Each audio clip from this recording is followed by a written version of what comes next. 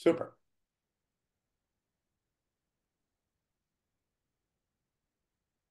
All right. So while people are still joining, but it looks like we are getting have quite a good sized audience already, I'll just welcome everybody to our Friday CFAR and AIDS education program conference. Couple of notes on upcoming things. So hopefully people enjoyed the session we had a couple of weeks ago on motivational interviewing and got some expressions of interest in doing some sort of a training with that. Please do send me a note. You can either just chat me directly in the message or during the meeting, or send me an email at some point if you're interested in that. And we'll work on arranging one. And then also upcoming, we will have updates after CROI. And then also we have later in the spring to look forward to a talk from Bob Silicano. So a couple of those things on the horizon, but let's turn our attention to our special guest star for today. So I was thinking a lot about what to say about Tom Quinn as an introduction, because there is just so much that one could possibly say, but I decided I would focus on the fact that I think he is one of those people who is like a living example of career success from the definitional standpoint of just taking great joy in his work and meaning. And I think that to me is the kind of thing that helps to keep you motivated and engaged, and finding the joy and interest in the work all the time is just something I have always looked for in mentors and people that I, would say something like, oh, I want to be like him. So I will focus on that in my introduction. And I think he'll hopefully give us a little bit of his career background too as part of this talk. And just really excited to have you here today, Tom. Great. Eileen, thank you so much. And I really appreciate the invitation to go over a topic that's very close to me and reflects a lot of the work I've been doing for the last 45 years. So it is a time of reflection and so forth. So I will give an overview of what the situation is in the world and I'll end with the US situation in terms of HIV/AIDS. I don't really have any disclosures to declare. And here's the outline of my talk. I'm going to give a little brief history about the evolution of the pandemic. I like to do that to just ground everyone as to where this epidemic, how it started out and where it moved to its current situation. And then I'll provide what are the latest statistics on the global situation of HIV. And I'll do that both globally, lumping every area of the world together, and then also break it out regionally. So you can see what's going on in Africa, Asia, and so forth. And then I'll second sort of final part, we'll be discussing the global efforts in the control of HIV, where we are and what the challenges are for the future. In terms of background, if anyone's interested in diving into this or likes some of the statistics or the perspectives I might be giving, these are the main references that I pull a lot of my data from. It's really the one in your upper left, The Path That Ends AIDS. This came out in July of 2023, so it's only 6 months old. And UNAIDS does a great job of providing all the statistics for the different regions. It's quite detailed, has lots of information. Highly recommend that as a source for a lot of what I'll be showing you. Also, last year, I was involved in 2 publications. One is PEPFAR at 20, and I'll give you an update on that. And also a paper that we put in the Lancet HIV that sort of came out of a class lecture I gave. And I did that with Jean Lettega. And that is called The Global HIV Control. Is the glass half empty, half full? And honestly, I still feel that way, and we'll see how people feel after I give this presentation. And I had an opportunity, an invited talk or invited paper on 40 years of AIDS, a retrospective and the way forward. So those are my sort of references for this talk. But let's go back in time. Let's go back to 1981, June and July. We're all confronted with the MMWR coming out with these cases of pneumocystis carinii pneumonia that occurred in gay men in LA and in New York. But also, they identified this unusual sarcoma, Kaposi sarcoma. And it really opened up our eyes as to emerging diseases and that these can come on so suddenly. And obviously, on the heels of COVID, this sounds very reminiscent. And it took us a year to start working out some of the epidemiology of this disease. And it was done by looking at end stage AIDS, basically. Opportunistic infections in this sarcoma occurring in Haitians that were living in the US, very unusual since up to that point it had all been in gay men.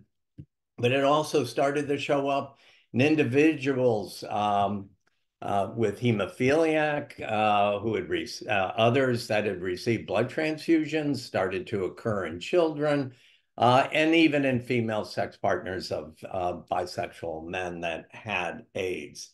So this is the evolution of the epidemiology. It's going slowly, and people are dying because there is absolutely no treatment because we didn't even know what was causing this disease. Well, I got interested in that first report about cases occurring in Haitians that were living in the US. And I figured if that's what's happening, what's going on in Haiti itself? Is this disease prevalent in this country? And so Dick Krause sitting with me, and yes, that's me with dark hair, not gray as it is or white as it is now. We flew down there in 1982 at the invitation of the Ministry of Health. And we started an investigation. We went into a nearby hospital. This is just one of the wards. There were so many people that were afflicted by AIDS that they didn't know how contagious this was, whether it was airborne or what. And they just started putting them all into these individual rooms, as you can see. Not very private, lying on cots, really unbelievable situation. All of these individuals with a fatal disease that we know of AIDS before, again, there was any treatment. What was noticeable, though, was that it was occurring equally in men and women in Haiti. And this intrigued us because that was very different than what was happening in the US, where 95% of the cases were in young men. And so we did some investigation. We found a lot of these Haitians with the disease had been in Africa 20 years earlier. And so, with a group of us, there I am on the right in that photograph, but with CDC and colleagues from the Institute of Tropical Medicine, we flew from Haiti in the US and Europe into Kinshasa, Zaire. We picked Kinshasa because that's where the Haitians had been working and had come back to Haiti. And we figured, all right, maybe a decade had transpired, but we didn't know how long the incubation of this disease was, even at that point. So we went in there and we set up a very rudimentary laboratory. You have to remember, if you don't know what's causing it, how do you diagnose it? Well, in AIDS, it was the decline of CD4 cells. So we got monoclonal antibodies to CD4 receptors and an epifluorescent microscope that I brought from Hopkins and NIH. And we started doing CD4 counts in these individuals. We went on rounds to the hospital at Mamiemo Hospital. And just like in Haiti, these wards were just filled with people with overwhelming pulmonary infections, didn't have really good diagnostics then, but a diarrhea wasting syndrome, which got sort of coined as Slim's disease in the adults, and most of them dying within a very brief period of time. The physician who was head of the Department of Medicine actually had been keeping a diary of these unusual, what, slim disease cases and cryptococcal meningitis and other types of pneumonias that were fatal in these and did not respond to any antibiotics. Turns out he'd been keeping that diary and had been seeing these cases since 1970. So, although the US identified and started, we always date it to 1981 with that MMWR, really, it had been going on for over a decade by the time we had gotten to Kinshasa. And Bill Capita, who was the department chair, was just a phenomenal investigator and was really a pleasure to work with as we uncovered all these cases. We went into the pediatric wards, and this is just a quick shot of them. And we found that they were dying quite similarly. They were given diagnosis of malaria, but did not respond to anti-malarias, and they never saw the malaria parasites, but they were obviously also dying of the same disease. So it was equal in both men and women. And so Peter Piot and the number of us in the investigation did write this first paper on AIDS occurring in heterosexuals in Zaire. And we said that this situation in Central Africa represented a new epidemiologic setting for a worldwide disease, significant transmission in a large heterosexual population. We took those samples that we collected from the individuals and we sent them to the Pasteur Institute, where Luc Montagnier and colleagues were working on identifying LAV, lymphadenopathy associated virus, which obviously we now know is HIV. Bob Gallo also confirmed these same recovery of the viruses. This actually, we were able to recover the very first HIV strain from Africa from this original study. Sequenced it, showed it was different than what was going on in the US, but was one of the similar clades related to HIV. In retrospect, it was pretty clear. Interestingly, we were approached by one of Montagnier's collaborators, Brune Vizine, and said, could you give us some serum samples because we want to try and develop a diagnostic assay. So we shared them actually with the Gallo lab and with the Montagnier lab, and actually were able to develop an EIA for this to look at antibodies to this virus that was just being identified. And lo and behold, we then were able to utilize serologic assays to identify people who were infected even before they developed AIDS. And that opened up completely our ability to investigate the epidemiology of this disease. But while that work's going on internationally, you can see what was going on domestically. An absolute disaster of an epidemic.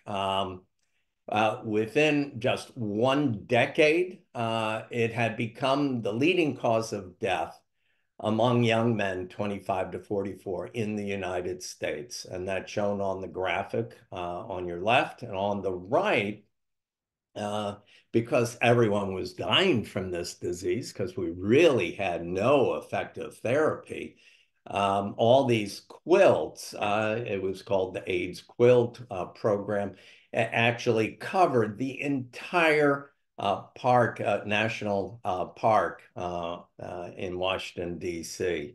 An unbelievable sight to see and to drive home the lethality of this disease.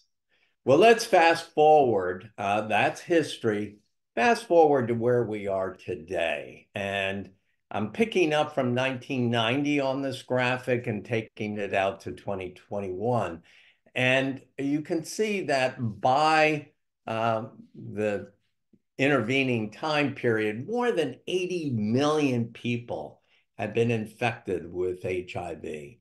Living with HIV are now 39 million people, meaning that over 40 million fatalities over a 40-year span, really. And the number of cases have risen over the last decade of 24%. And that's because many of them are living longer, but still carrying the virus, obviously, since they've not been cured of it.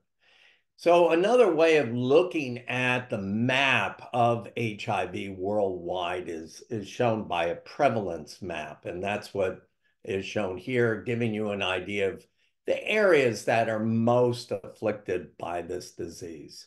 So as I mentioned, there's 39 million people living with HIV.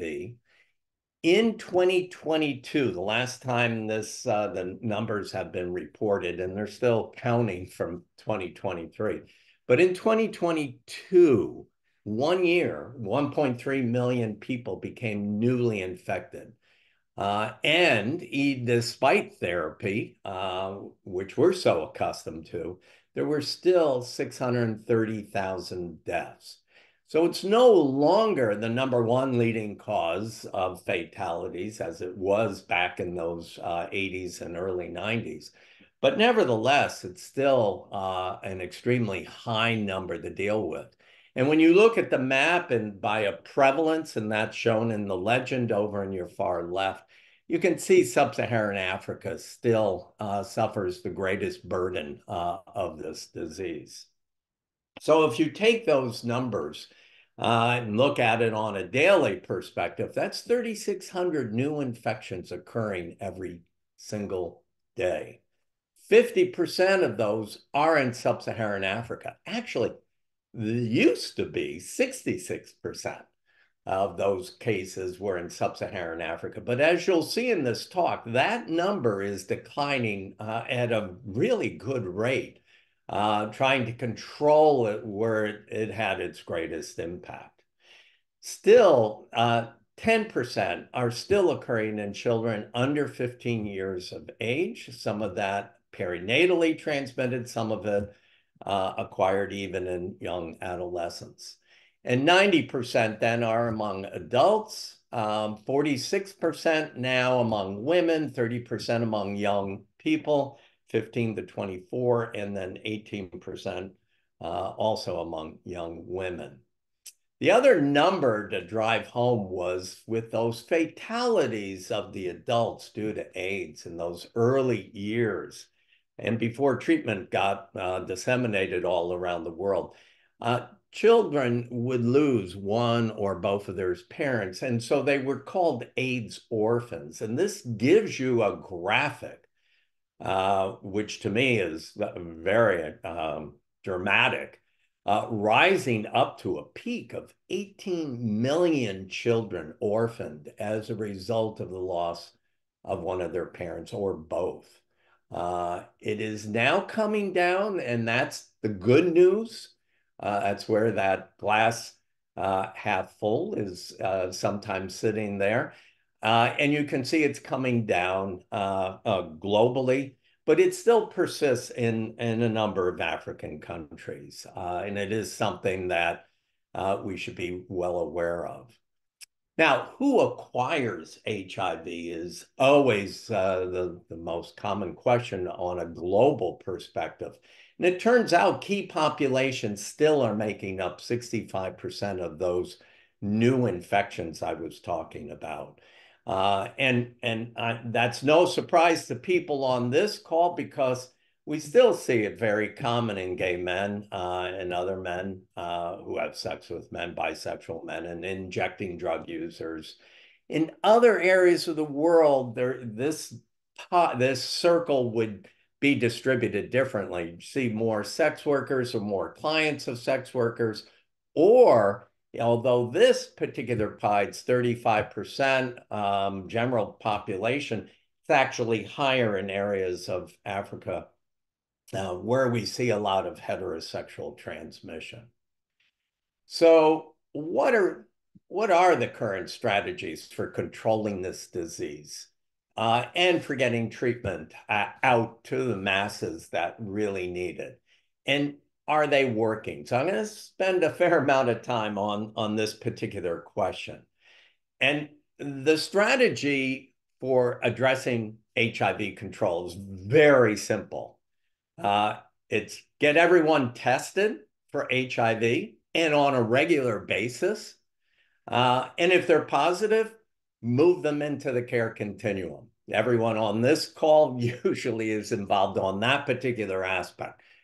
If they're negative, then they need to be moved into the prevention continuum. And I'm going to talk about that after we talk about the care continuum. So, what is the care continuum? Well, it's getting people who are positive onto treatment immediately. It took us a long time, probably 30 years, to recognize that we needed to get people treated immediately. We used to wait till their CD4s were below 500 or below 350 or below 200. That's all changed. If they're positive, they need to be on therapy.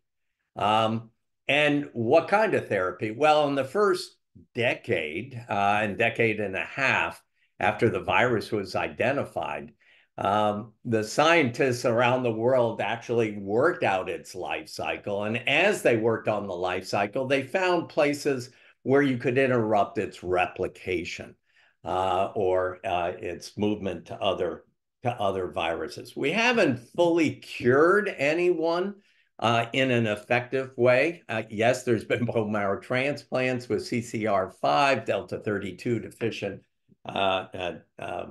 transplants. But by and large, you could count them on your two hands at this point. And when you think about 80 million people, that's pencil dust. So you can see these are the different areas where you can attack the virus. Here is a list of FDA-approved drugs. This is a couple years old, 2 years old. And so there may be a few new ones. But right now, it gives you an idea that the pharmaceutical industry jumped on this. And all of these drugs were developed, went through clinical trials, and have been approved for use. The beauty of that, and again, the glass is getting fuller as we're discussing this, is that there's at least 13, maybe more, but 13 single tablet once a day ARV regimens approved in the US that can be given to HIV infected people. So that makes treatment really easy. Now, there is resistance and they have to be monitored and adjusted as that occurs, but this is revolutionary. And it gets even more revolutionary when you think that you can even get an injection once every 2 months if you can't be adherent to an oral regimen. And Charlie Flexner has talked about the future of where this is going, and I won't repeat some of the ones that are being investigated and studied. The great news with once a day treatment or once every 2 month injection is that we've changed this from a fatal disease, which it was for 15 years, all the way out to now a completely normal lifespan for an HIV infected individual. Yes, they may have some immunologic abnormalities, chronic inflammatory processes, but by and large, we've extended their lifespan from 1 year to 53 years once put on therapy. Now, back to a little bit about working internationally, was I would work at Hopkins and we'd treat people in the wards and in the clinic, and they would get better and they'd go home and lead those normal lives. But then I would go to Uganda, and this is what I would see. People just lined up. This is the AIDS ward, outpatient clinic, sorry, just with people waiting for these revolutionary antiretroviral drugs that weren't available. They were in the high-income countries, but not anywhere in the low-income countries. So what, what does that spell out? It spells out inequity. And it really was the birth of global health from my perspective. In year 2000, the cry out, the demand for these relatively expensive drugs to get into poor countries was heard. It actually went to the UN Security Council, unanimously approved, was a plan to attack this disease internationally. You can see the United Nations actually had the AIDS ribbon displayed in its windows. This was a remarkable time in which we really identified the inequities in health that occurred around the world, but it focused in on AIDS. And that revolution continued with President Bush, who came up in his State of the Union address with a revolutionary idea of let's take US taxpayer money and let's attack this disease where it is so prevalent. And that was primarily in Africa. And so the goals were pretty straightforward. He said Congress approved this. They set aside $15 billion. It was just a 5-year plan, started in 2003. And here are the goals. Very straightforward. People thought they were a bit lofty, but attainable. So what's happened? Well, that 5-year plan has marched on for 20 years. And I do want to take a minute to show you some of this. PEPFAR has saved more than 25 million lives globally. It supported antiretroviral treatment for 20 million people, just PEPFAR alone. The U.S. funding for PEPFARs now totaled, went from that $5 billion to over $110 billion. $1.9 billion in 2004 to right now, pending before Congress, is a plan for $6.8 billion for 2024.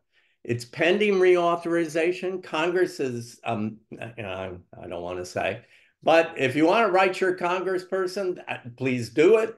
This is absolute. It's always been bipartisan. It's always been reapproved. But I think that needs some pushing at this point.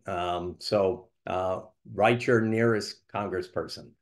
It's the largest commitment by any nation financially to address one single disease. It's actually amazing. So PEPFAR has supported testing for over 64 million people in just 2022. I mean, that's just phenomenal. It's prevented 5.5 million babies from being born with AIDS, PMTCT, provided care for more than 7 million orphans and vulnerable children, supported training for over 340,000 new healthcare workers. And again, the U.S., and it is the taxpayers' money, we are the single largest donor to the Global Fund for AIDS, tuberculosis, and malaria. $28.2 billion has been provided. So what are the metrics as when you take PEPFAR and Global Fund, what do you achieve? Well, that's this graphic. So it's from year 2000 to 2020. We're up to essentially round up 30 million people on antiretroviral therapy globally. The line is the mortality rate. And as you can see from HIV infection, and it peaked around 2004, 2005, and since then has been declining, and it has declined by over 51% in just the last decade. So therapy is indeed life sparing and has a dramatic impact. Within that time span, a little bit about 25 years, we've averted 21 million fatalities that would have occurred from AIDS. And I can tell you, for those who work on tuberculosis, the most effective decline in TB-related HIV, in TB-related deaths have occurred among dually infected people, HIV and TB, because treatment of HIV eventually affords a good response to anti-tuberculosis drugs. How are we doing with prevention of mother-to-child transmission? That's shown on this graphic. Again, last decade, this is the percent of women who are on antiretroviral therapy before they deliver and during breastfeeding. So globally, we're up to 82%, which is good. It's really, compared to 2010, it was only 48%. But why isn't it 100%? I always say. So we'll get to that. When you bring therapy to these poor countries, where and I love this graphic, it's looking at life expectancy in 6 African countries. You can see back in 1950 with other vaccines and other types of health interventions, you actually get an increase of 20 years to life expectancy until 1990, and even before that, when the AIDS scourge started marching across the continent of sub-Saharan Africa. And all those life gains were essentially lost, almost 20 years, if you look at some of these graphics. Then you bring in therapy in the mid-2000s, and that all starts to come back, as you would expect. When I saw this graphic, I said, well, what's going on here? Well, I think everyone listening can guess what's going on here. What year are we looking at? 2021. We have the COVID pandemic now hitting some of these, and interruption in therapy in a lot of these countries. So it's a combined effect of COVID and lagging in ARV therapy. So again, trying to look at the global picture, we still got a gap of 9 million people that we need to get onto therapy. And until we do that, we're going to continue to see problems with this pandemic. Now, in terms of that control, the big question that comes up, if we're getting people onto therapy and we're preventing AIDS-related mortalities, is that having an effect in decreasing transmission by making viral loads go down through therapy? And again, a step back in history, because I always find this fascinating, where we had the first inkling that viral load had an impact on transmission was actually in mother-to-child transmission. The higher the viral load in a pregnant woman, the greater the rate of transmission to their infant. Nowadays, that's sort of a no-brainer, but back then, and this is 1999, we didn't really know that until we had these really good assays for detecting viral load. And you can see as viral load comes down, once it gets below 1,000, then usually the mother does not transmit to the infant, or at very, very low probability rates. So having done that study with some colleagues, we turned our attention, as sort of my theme of looking at heterosexual transmission. And I was working in Uganda in Rakai, and we had access to 415 heterosexual couples in which one person was positive and one was negative. And we were trying to intervene with behavioral interventions and so forth. And we looked at their viral load and rates of transmission. And if you just combine the men and the women, you can see that in that particular study, Once it got to undetectable, at that time, less than 400, we didn't see any transmissions. And that was true male to female or female to male transmission. Hidden in this study, which we finally pulled out, was if the man was circumcised, it really didn't matter what the female's viral load was. The circumcised man did not acquire HIV. And since we did a circumcision trial to see if that was true, we actually found close to a 60 to 70% efficacy rate from circumcision, which is now one of the interventions to slow HIV transmission acquisition in Africa among heterosexual men. But back to the viral load. So Mike Cohen actually wrote an editorial about that paper and thought, well, wait a minute, let's really go out and do a randomized trial since my study was observational. They devised the 052 trial, published a decade after that initial one in August of 2011 with a follow-up in 2016. And the bottom line is that there were no linked infection among discordant couples, and they had thousands of them that they studied when HIV was stably suppressed by antiretroviral drugs in the HIV positive partner. You would think that would be the end and we would move to making that policy. Well, turns out there's a lot of skeptics out there in the world, and so more studies were done. There was the partner study, the opposites attract study, the partner 2 study.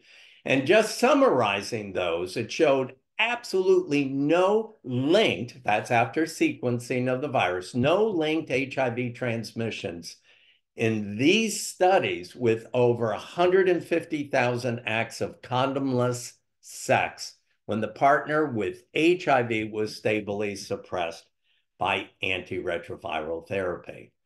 Well, what did that translate to? It became the mantra, if you will, U equals U. Undetectable equals untransmissible.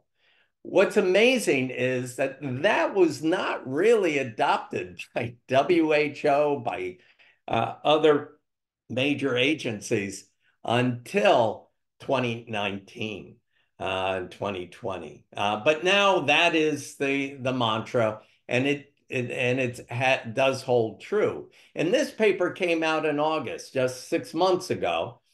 And this is the cover of Lancet. Zero risk of sexual transmission of HIV with viral loads of less than 1,000 copies. These data provide powerful opportunity to destigmatize HIV and promote adherence to ARV therapy. Well, you would think, oh, that's great. But then the debate rose, well, why are we saying 1,000 copies? We say undetectable is less than 50 or less than 25. Whereas others are saying less than 1,000.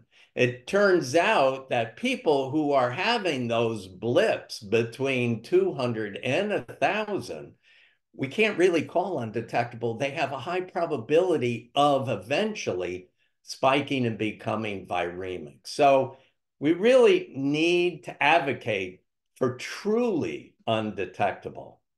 But nevertheless, WHO said we need some metric by which we can motivate populations to get to at least below 1,000 copies, in which case probability of transmission is in fact low. So they set up in 2018 these guides that we should attain the 90-90-90. 90% of people should know they're infected. 90% of those people should be on therapy, and 90% of those people should be less than 1,000 copies, what they were considering virally suppressed. That would result in less than 500 new infections by 2020, zero discrimination. Sadly, by 2020, we had 2 million new infections that year. So that didn't work. So they set new targets. and maybe a little bit more realistic. And they said maybe by 2030, we should be at 95, 95, 95. And that should result in 200 new infections in adults globally. So how are we doing? What are the results? And this is, again, people living with AIDS. You got 39 million people living with AIDS. If 95% of them should know their infection, where are we? Well, we're at 86% globally do know that they're infected with HIV.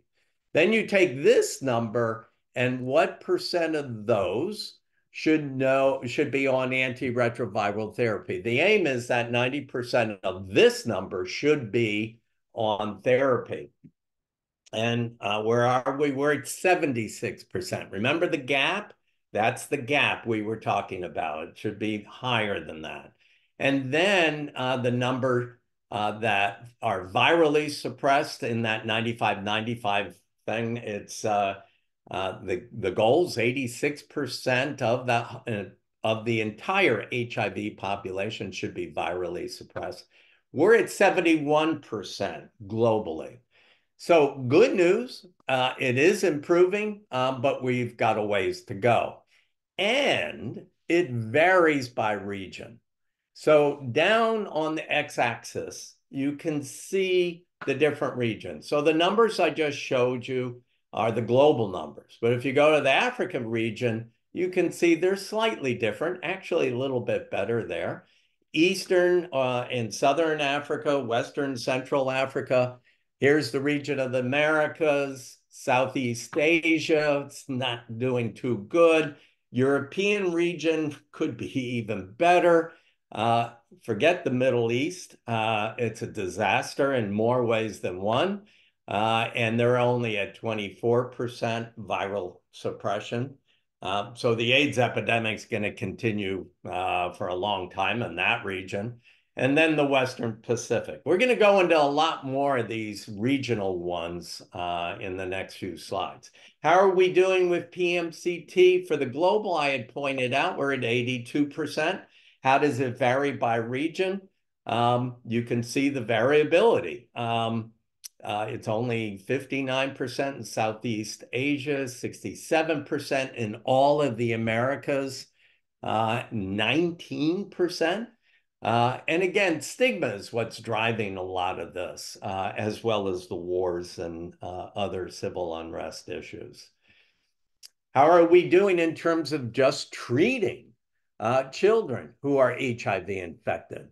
And for the pediatricians that might be listening, this is actually quite sad because they're not keeping up for a variety of reasons. They're not being tested. They're not getting access to care. Only 41% of HIV infected children under 15 years of age are getting virally suppressed. That's really the number. It's these last numbers that I focus in on.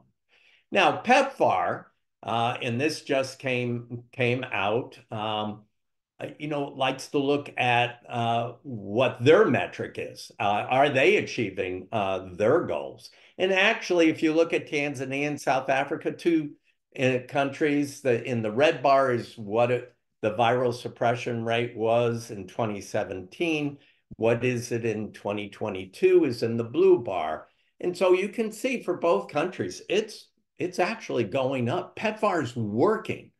But how do they get it up to achieve that 95% range?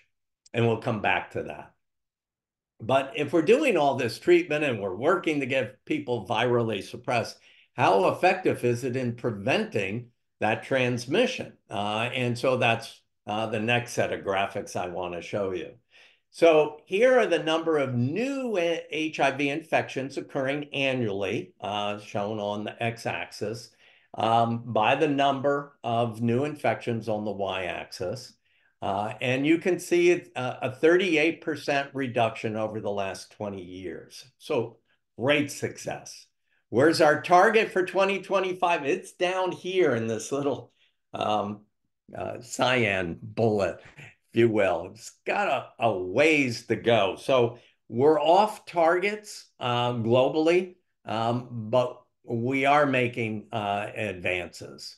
What about for the pregnant women? I showed you these green bars previously that were up to 82%.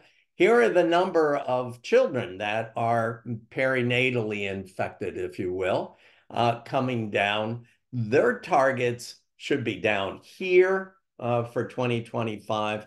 And we need to get more pregnant women screened and onto therapy. And if they're going to breastfeed, to continue that therapy.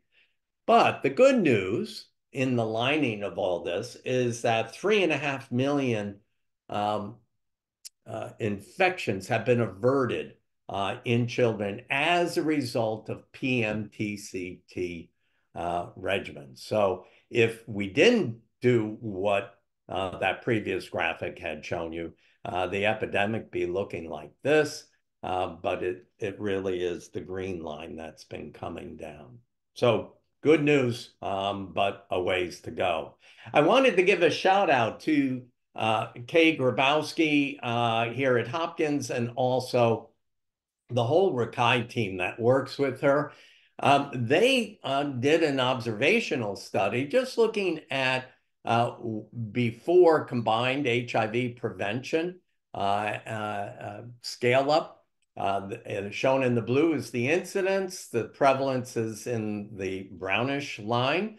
And you can see as they scale up both circumcision, which is in the blue, and antiretroviral therapy in the somewhat purple graphic going up over the years, you can see HIV incidence reduced by 42%. These interventions really work. And I updated it a little bit from Larry Chang sharing these graphics with us.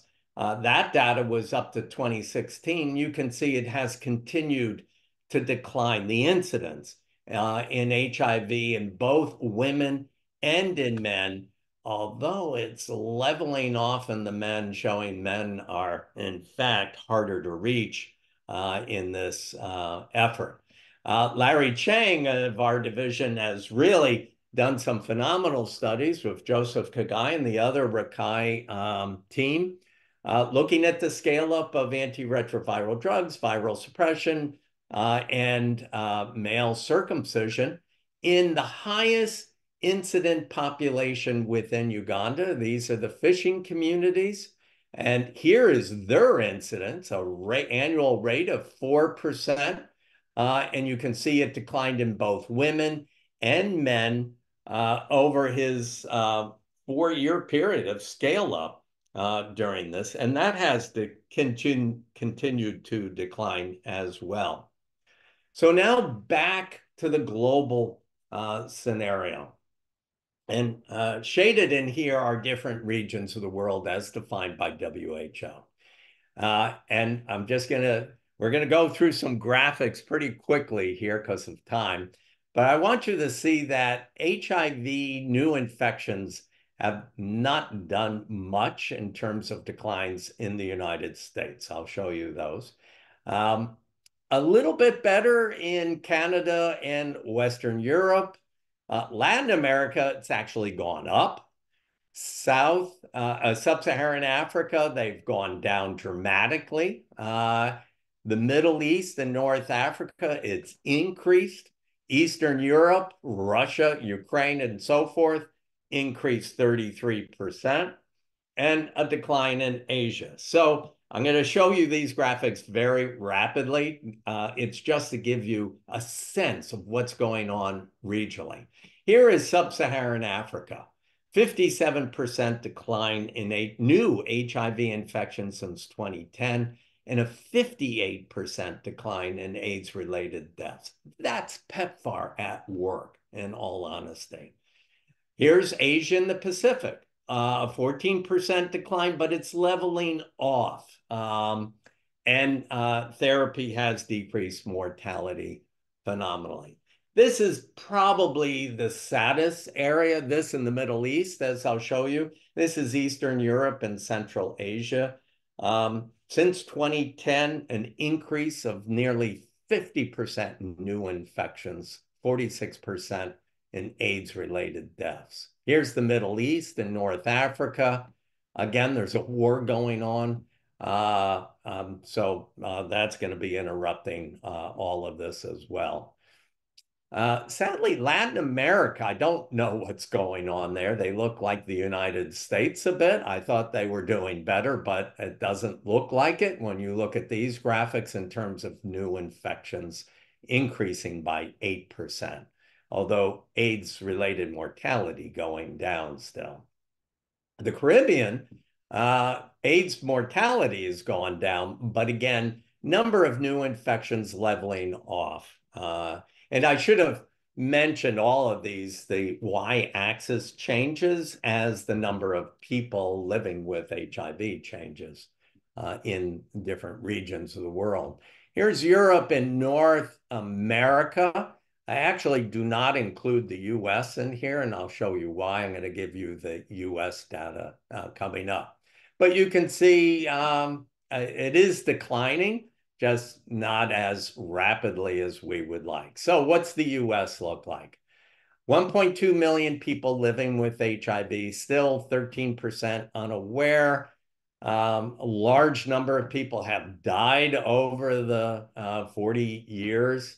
And I'm going to give you some of the numbers of people being newly diagnosed. But in our epidemic, nearly 70% still is among gay and bisexual men. Here is our graphics. And I actually, the graphic I pulled for from the national strategy, which stopped actually here, showing it was starting to go down, and they did an extension out to 3,000 by 2030. These are the actual numbers, which they don't show you, but they're on the CDC website. In 2020, there were 30,000 new cases, so there was a decline. But in 2021, it actually rose to 36,000. Blame COVID if you want, but I think it's more than just COVID, and we'll have to wait and see. Again, we sort of went over these numbers. Most of the new cases are among men who have sex with men. How are we doing in viral suppression? It's hard to get national data on viral suppression. CDC needs to do a better job on that. The only last graphic they have, this is from like 3 years ago, we're at 59%. These are our partner countries in terms of high income. And you can see they're all doing much better than us. I recently looked up Australia. This has to be updated. They're at 88% now. But we do have some, again, silver lining in that shadow, and that's Ryan White. And again, this is a couple years old, but nevertheless shows good viral suppression. And we're using very hard numbers, less than 50 viral suppression compared to the national average. Now, to wrap this up, I'm going to talk about the prevention continuum, since all of you know the positive one. And for the first 2 decades, all we did was structural interventions and behavioral interventions. But in the last 2 decades, we've expanded that to treatment as prevention, circumcision in heterosexuals, PrEP, and combining these. Vaccines and cure remain the elusive hits that we're just not there on. The best prevention for HIV negative people in a high-risk situation would be PrEP, 1 pill once a day, 99% effective if you adhere to it. But it's not being taken up in our country very well, or internationally. The target for 2022 was to have 3 million people on therapy, on PrEP, and they believe about 1.3 million scripts were fulfilled. So we have a ways to go in the US, a lot of discrepancies. It's the white population that at high risk that do take PrEP, whereas the higher risk African American population is not accessing PrEP at the rate that it should. All of this requires funding, and we're in a worrisome time. For 2025, we need $29 billion. Where are we in 2022? We're at 20. So that gap, a treatment gap or prevention gap, is still about $9 million. How are you doing in Ryan White? I showed this to Jeannie last night. Ryan White current funding is up around $2.5 billion. That sounds great compared to what it was. But if you adjust for inflation and looking at spending ability, you're really still stuck in year 2000 in terms of the available funds and what they buy in today's money.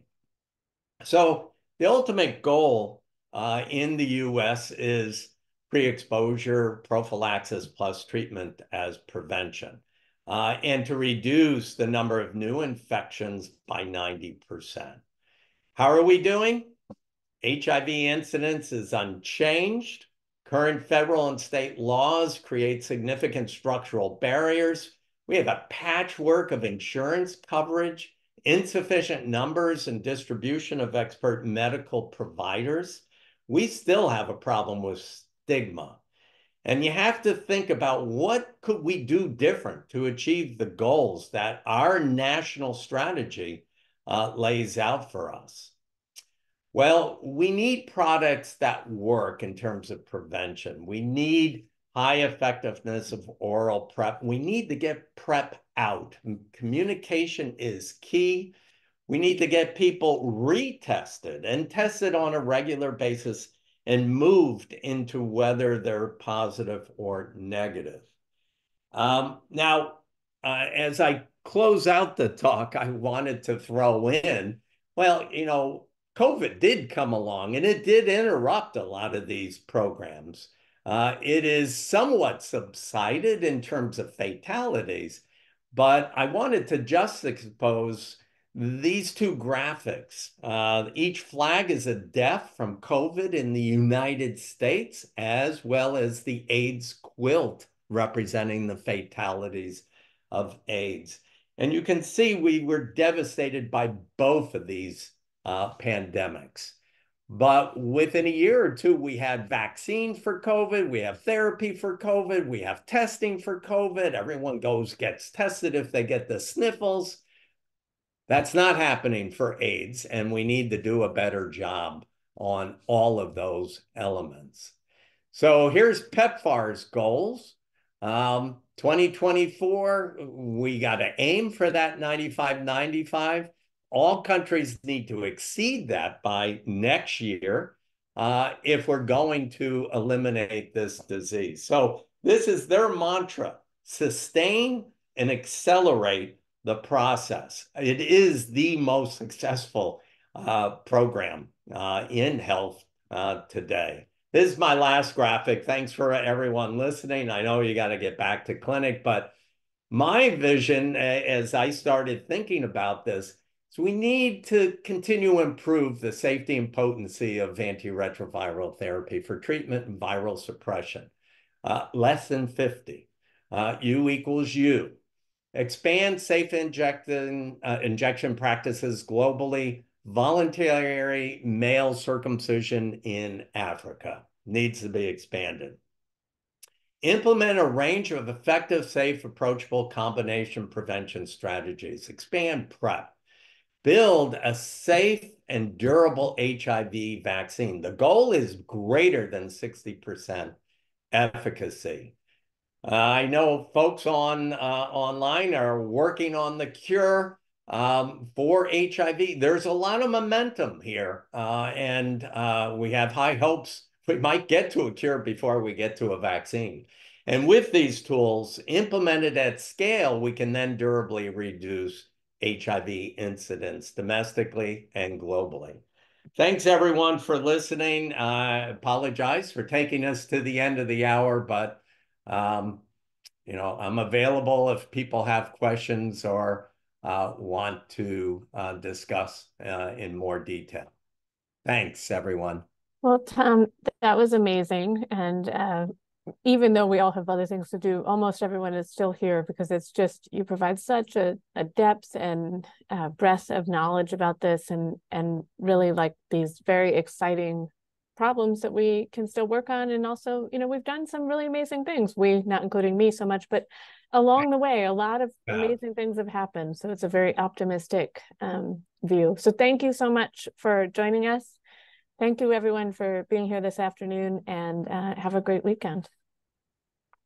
Thanks, Eileen.